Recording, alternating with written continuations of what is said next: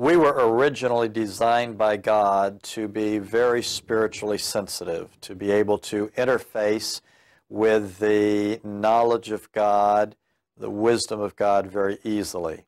Adam and Eve in the garden had a very unusual relationship with God, no barriers, no limitations to the wisdom that was there. We don't know whether God gave prohibitions after the fall. We know that by the Tower of Babel, there was a very clear attempt on the part of man to access knowledge that he should not. And subsequently, in the Mosaic Law, God laid down very strict boundaries, particularly relating to astrology.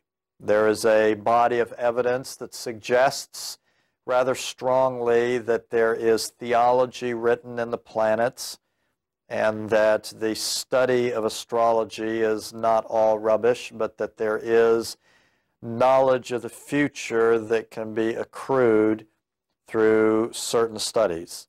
While that knowledge is there and God acknowledges that it is there, He vigorously prohibits us from going after it. In other words, there is a boundary, there's a limitation to the knowledge that we are permitted to have.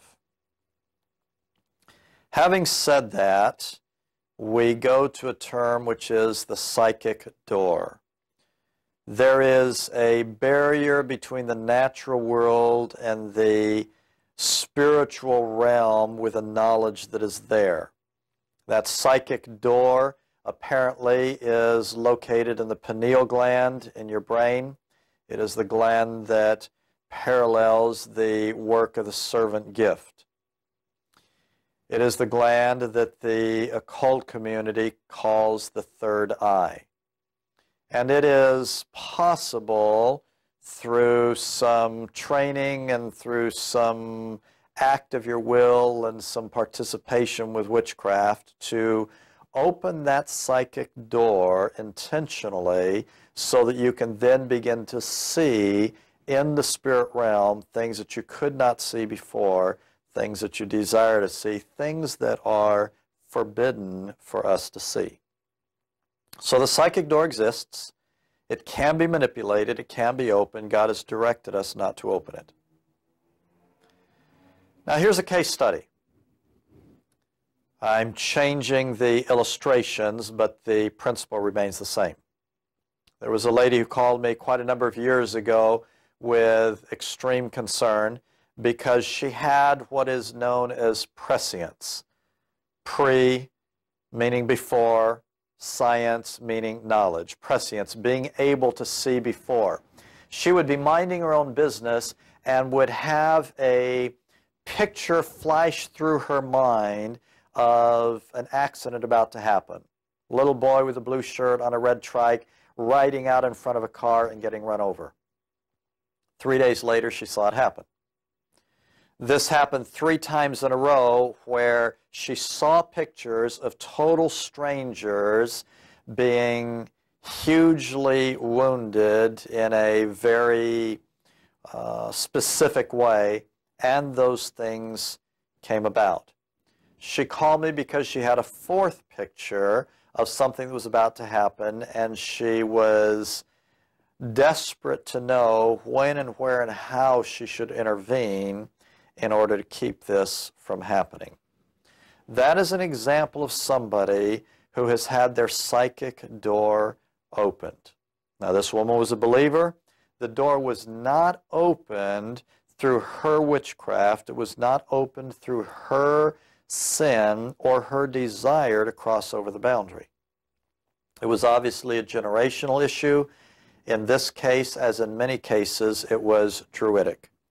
When the Druids stopped receiving their revelation from God, they began to pursue it from the dark world, and they became experts, incredible experts, at opening the psychic door very, very widely and at nurturing subsequent generations so that through their dedication to the dark arts, the children, grandchildren, great-grandchildren were conceived and born with a psychic door already open, much more malleable, and they could go further into the dark realms of forbidden knowledge than their parents.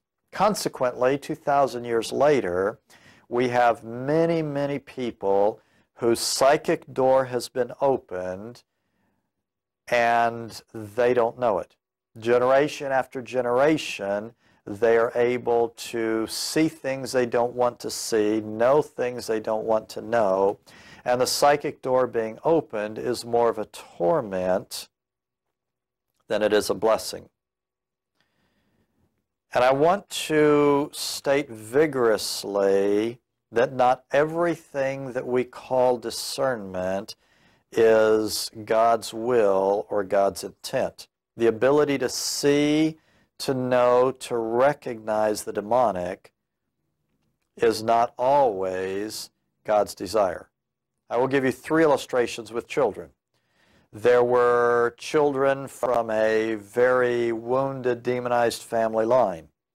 They were somewhere in the vicinity of 3 to 6 years old, I'm going to say. They had discernment of the demonic, although they didn't have language for it. What the parents came to me about was terror. The children were absolutely afraid all the time. They were afraid to be out of the sight of their mother. It was an extreme issue. They slept with her. She could not go to the bathroom without them in the room because they absolutely would not be left alone. I proposed that they had discernment that was inappropriate, that the psychic door was open, that they were seeing the demonic realm or were being tormented by the demonic realm. We did some work to cleanse the home. We did some work to cleanse the generational lines. And we went to the bedroom and applied a drop of anointing oil in one of the corners of the bedroom window and asked God to seal even the window so that the demonic activity on the neighbor's property could not be seen through the window by the children. Then Mother opened the blinds to the bedroom and waited. The kids came home from the babysitter. We had them removed from the house while we were doing that.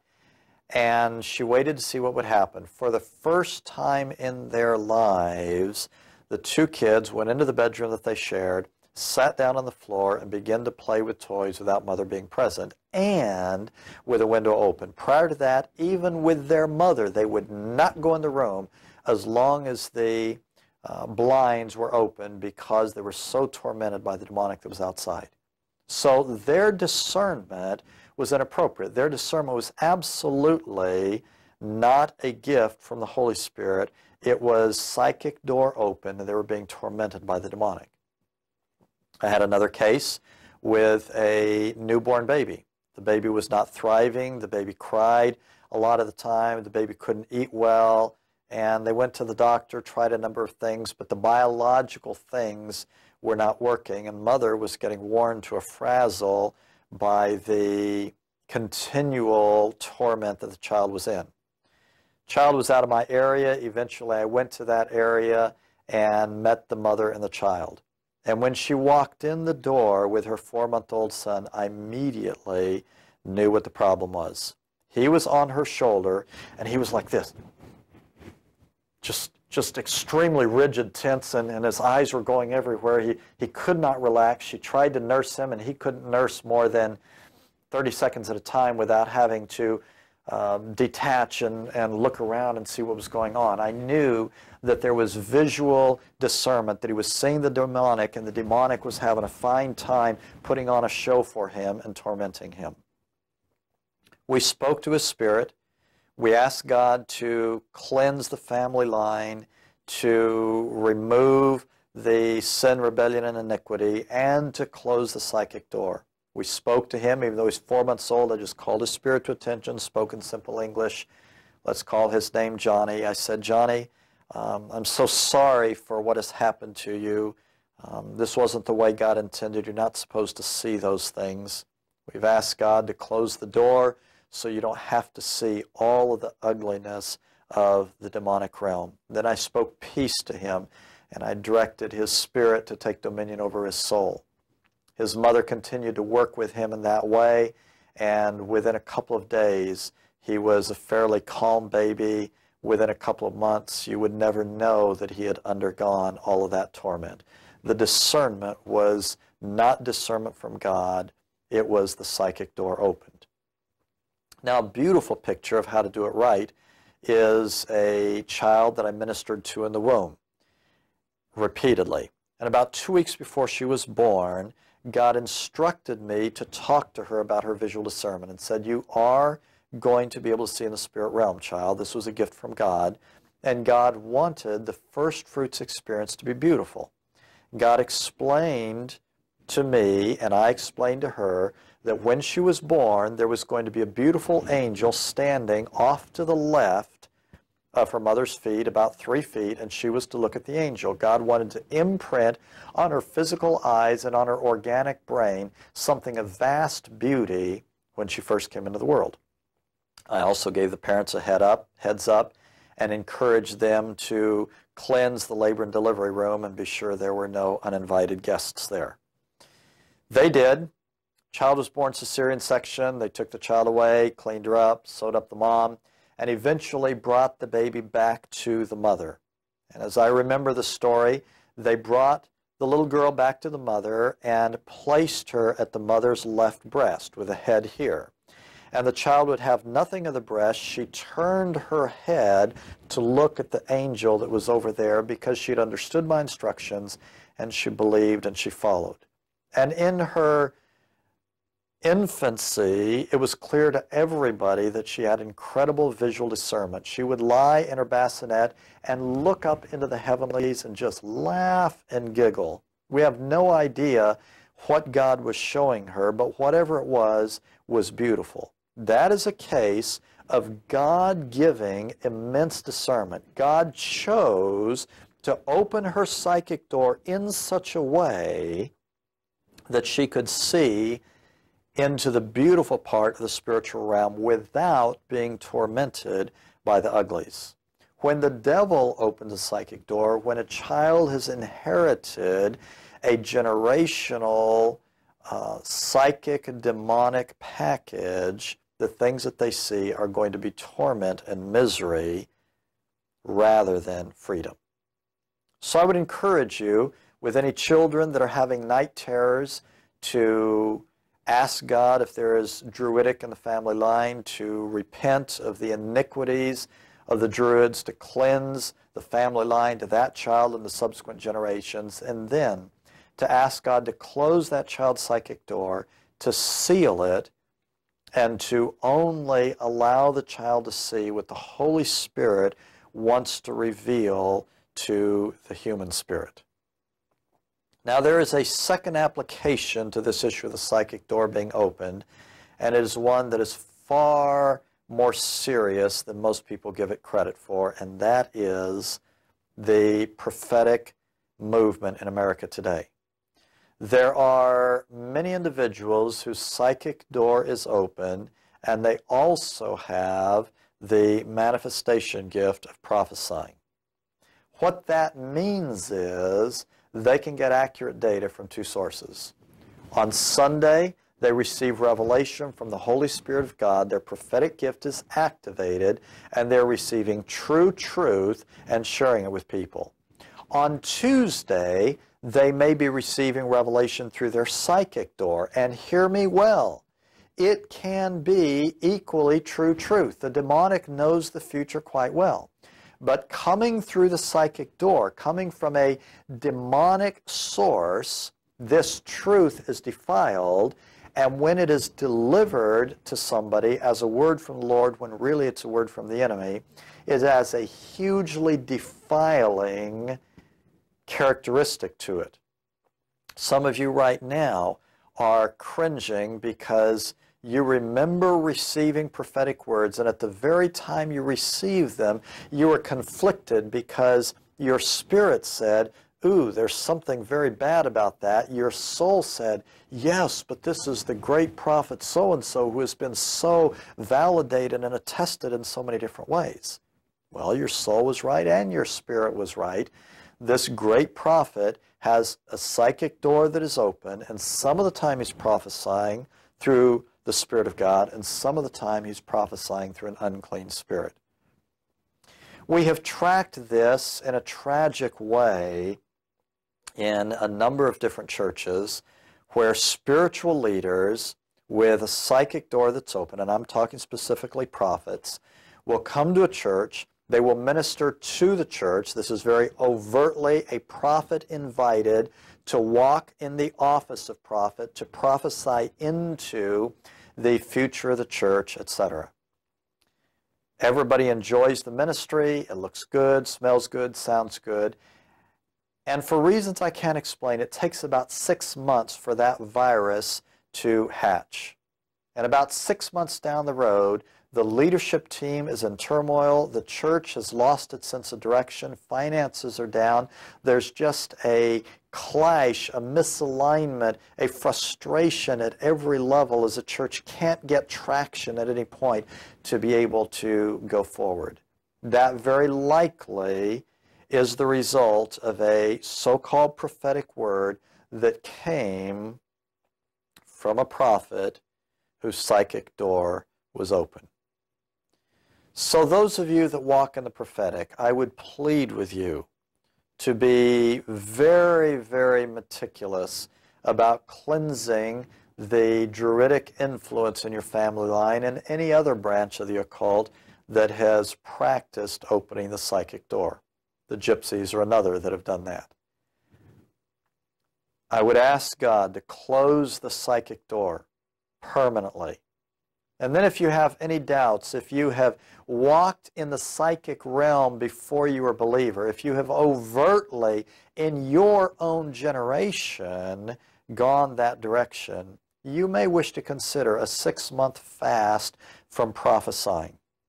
A 6-month period of time where you just absolutely immerse yourself in the Word of God, that day and night you have it playing around you. You memorize it, you meditate on it, and you ask God to do a magnificent work of sanctifying your spirit, of cleansing you from any trace of the Druidic, and of making you so extremely attuned to the voice of the Spirit through the grounding of the Word of God that you could never again be deceived into accidentally delivering a word through your psychic door, that even though it is true, may carry defilement with it because of the source.